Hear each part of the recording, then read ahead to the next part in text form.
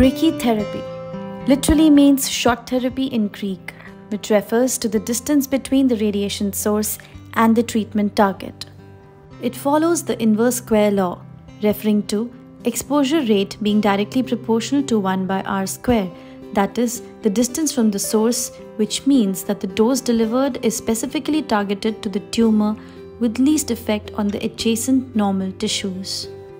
Radium, discovered in 1898, was the first isotope used in brachytherapy, and Deutschmann in 1915 was the first to implant radium capsules in fraction doses.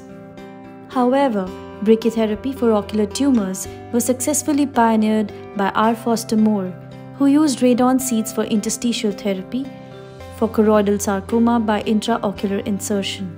H. B. Stillard used radon for treating retinoblastoma and in 1960s introduced cobalt-60 episcleral plaques for the treatment of choroidal melanoma. In 1964 in Europe, Professor Peter Lamich introduced the ruthenium applicators. Seeley et al. First used iodine in 1976 to treat ophthalmic tumors, and the successful transition to iodine plaques was led by Rotman and Packer. The Collaborative Ocular Melanoma Study, COMS, in 1986 was a landmark randomized clinical trial demonstrating comparable control rates between surgical enucleation and iodine plaque brachytherapy for medium-sized tumors, thus promoting the use of plaque brachytherapy with regular updates. Eventually, a meticulous team of American Brachytherapy Society Ophthalmic Oncology Task Force laid down the protocols for plaque brachytherapy in ocular tumors, and technology has made planning and execution way easier over the years.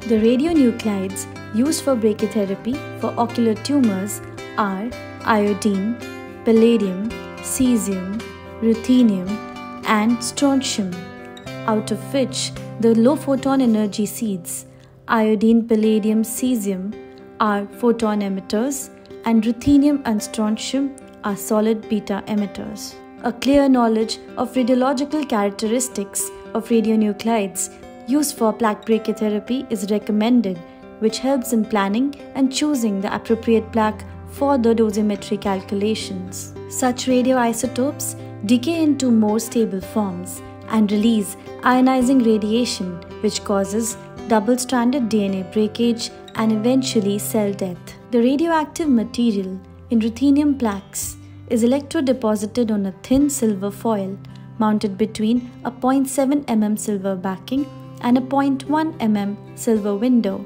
making the thickness to be 1 mm, thus providing a handy design of reusable plaques.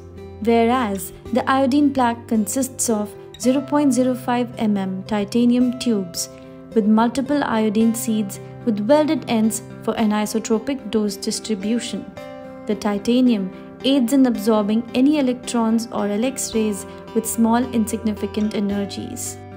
Plaque brachytherapy has been successfully utilized for the treatment of various ocular tumors, including surface neoplasms like ocular surface squamous neoplasia, conjunctival melanoma, and intraocular tumors like uveal melanoma, retinal and choroidal hemangioma, retinoblastoma, ocular metastasis, and even vasoproliferative retinal tumors.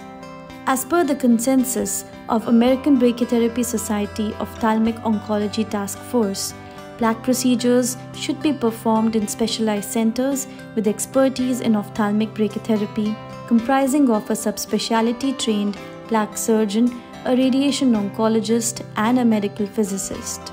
The steps comprising of plaque brachytherapy treatment include a clear-cut clinical diagnosis, tumor size assessment, photographic and diagrammatic documentation, dosimetry planning, surgical insertion of plaque for the required duration, and a regular follow-up and subsequent documentation of tumor dimensions and outcome. Explaining with an example, here is a case of a 32-year-old female who presented with blurring of vision in the left eye for 5 months with the best corrected visual acuity of counting fingers close to face.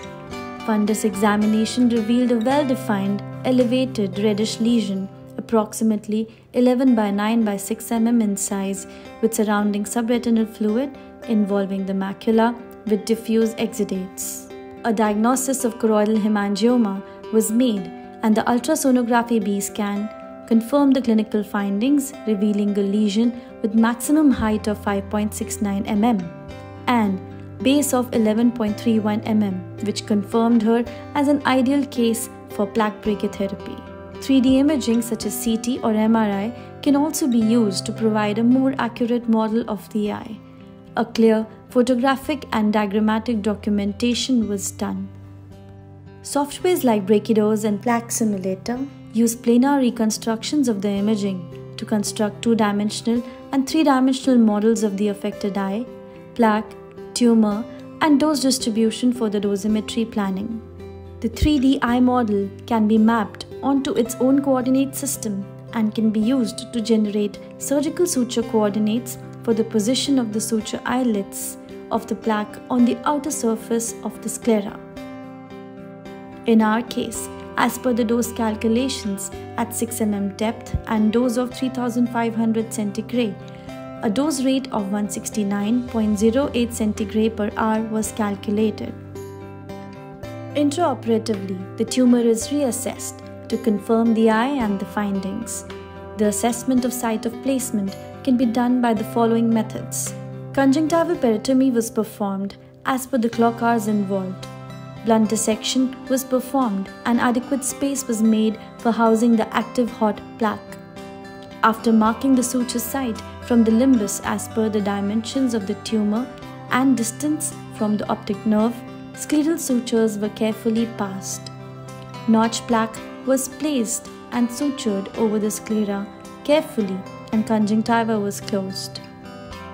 A regular follow-up is mandatory for the comparative assessment of tumor size from baseline, and documentation of the outcome is recommended photographically and ultrasonographically.